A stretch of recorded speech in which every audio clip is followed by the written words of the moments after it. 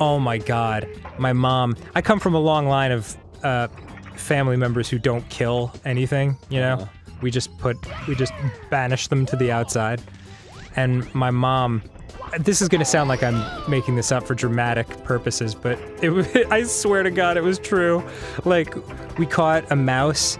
My mom doesn't believe in, like, the glue traps or the snap traps just because they're horrible. Yeah. And, snap traps are much more humane. Oh God, yeah. I agree. It's just an instant, it's like gone. Yes. But, so there are these traps called the have a heart traps, and they're just like a little cage that it catches the mouse.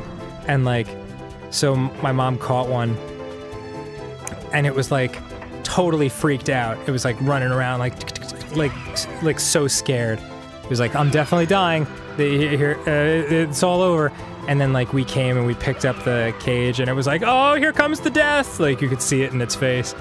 And we drove it to like the woods. And, hey, great job. With the last coin. We drove it to the woods and, let it go into, like, a little pile of leaves in the woods so it could live out its little mousy life. And we let it go, and it runs into the leaves and, like, starts to burrow in the leaves, and then before it goes, I ask my mom, I shit you not, it, like, turns around and, like, looks at us, like a thank you, like, goodbye, my human friends. I'll always remember you. And like looked at us for like 10 seconds and then like turned around and ran into the woods. Then like hawked up a fucking disgusting, like, disease. Yeah. Yeah. Then it is immediately swooped up by an owl and gives it hantavirus.